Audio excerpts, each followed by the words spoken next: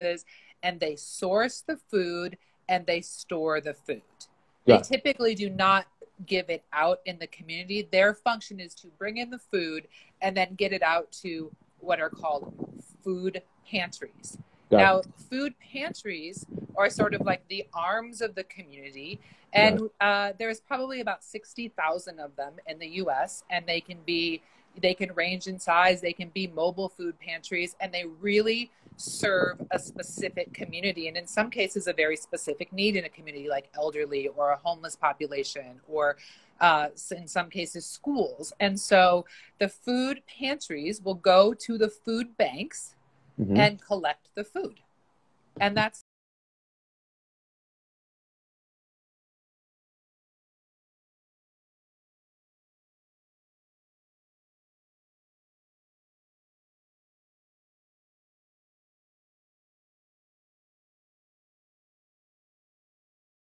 Things. Half of the donations we're giving to Feeding America because Feeding yeah, America handles the meals. yeah, Feeding America puts the meals into the food bank.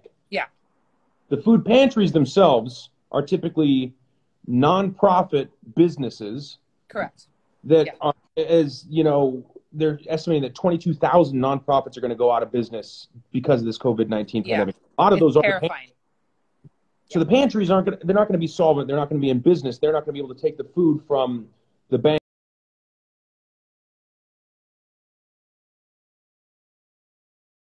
giving cash grants to pantries. We need them to stay in business. It's one piece of this puzzle is not more important than the other piece of the puzzle. Right. And with the food insecurity growing, and and I think I really want to have people think about this, that the people that you think are hungry and using food pantries, it's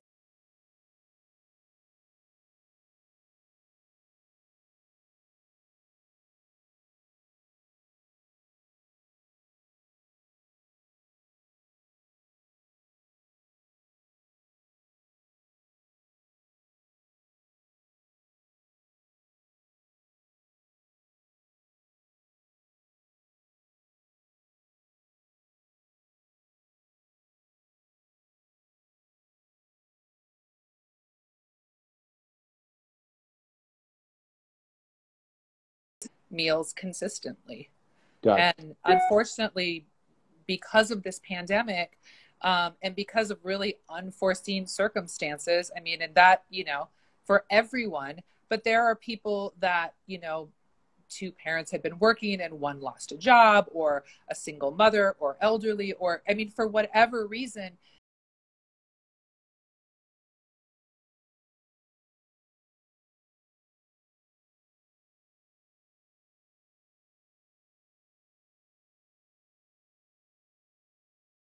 yourself is a basic human right. And this is, I mean, the stats, like Feeding America estimates there's 6 to 8 billion meal shortage because of this pandemic. And again, these are your neighbors. That's Right. why the name of our campaign, is so appropriate. And people should not be ashamed to ask for help, and people should not be ashamed to feed their families. Right. And these food pantries and these food banks are critical right now. Right. Critical. Yeah, I like it. I like it a lot. I love the idea that there is a need and there are people willing to meet that need. And we're trying out this donate button. It's actually during this live right now, so you can actually click to donate. Yeah. And when you do, you're connecting your service with the person in need. Yep. You might not know who that person is, Right. but I guarantee that connection, it puts an invisible thread between you and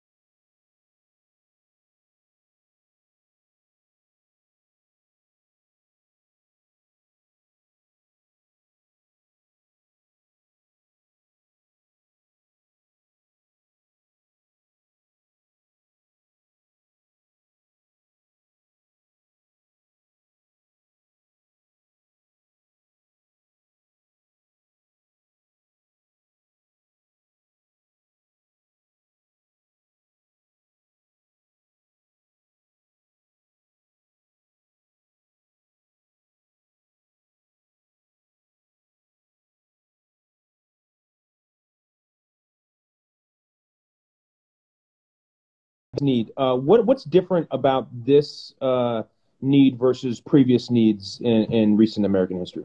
I mean, hunger and food insecurity has already always been an issue, but they're estimating, I don't know, 50 million households, 17 million children. And again, it's people are losing their jobs.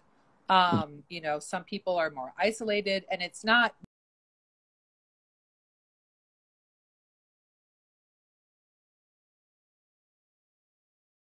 if the income isn't there, it's impossible to do it. And Right. and so it's, yeah, I mean, this really just is unprecedented. And people, I mean, 40% of the people that are going into food banks right now and food pantries have never been there before. Right. Wow. And we have to destigmatize it. If you cannot give $5, then research food insecurity and research food banks and food pantries in your community and put it out there and tell people, because somebody who has food insecurity. They're just not telling you.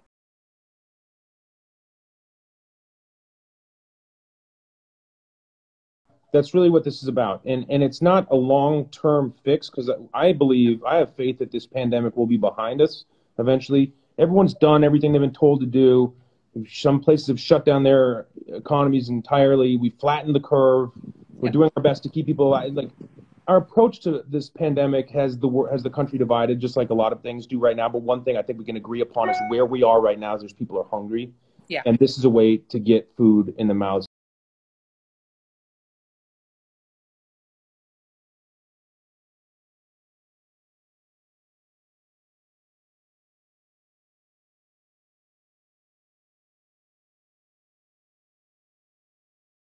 Percent of the money raised out. We are, you asked about transparency. We are very big on transparency. We have to be. But because of our partners at 12 Tomatoes and the Hunger Site, who are covering 100% of the credit card fees, we are giving out 100% of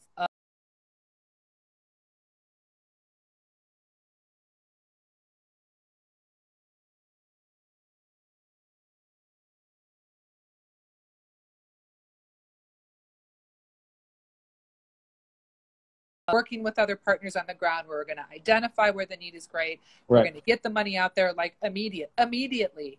And then we are going to report back, because that is how you measure impact. Let me ask you this: what's the process for deciding who will be receiving cash grants in, like, unrestricted operational use? So, like, who are you picking to help keep solvent through this crisis with the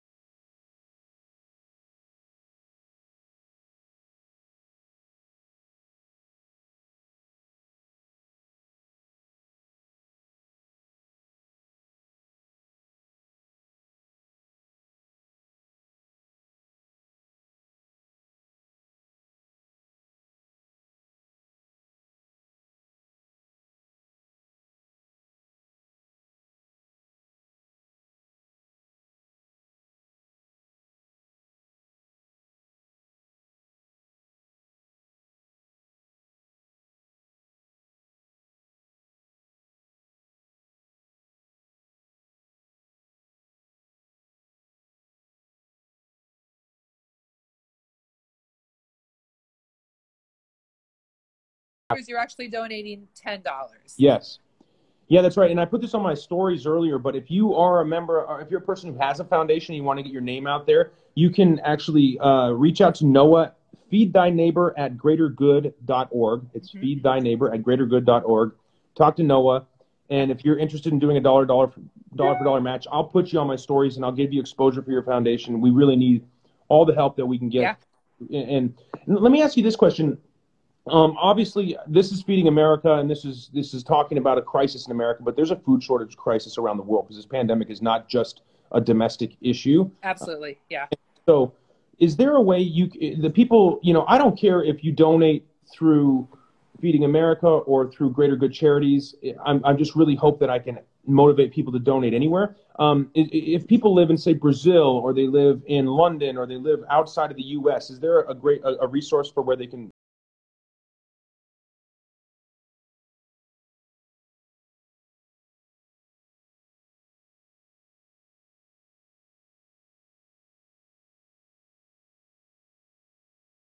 Education too, so you could check out greatergood.org. There's a lot of really good national nonprofits that address that too. Okay. And local nonprofits in your area. And so if you live in Brazil and you want to impact your community, Google it, Yeah. Look it up. That's really nice. I appreciate that. Is there anything else you feel like you want to kind of talk about, or?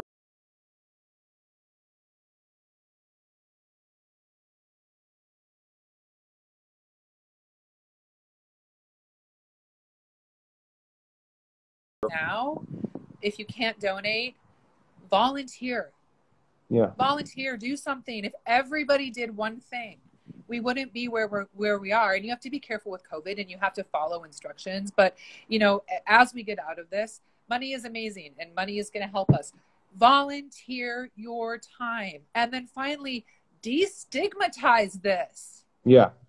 Everybody needs help at some time in their life. Yeah. Everybody needs help. There's nothing wrong in asking for help. Yeah. You're right. You're right. It's hard. It's hard to ask for help. I understand. I get it. I get it. I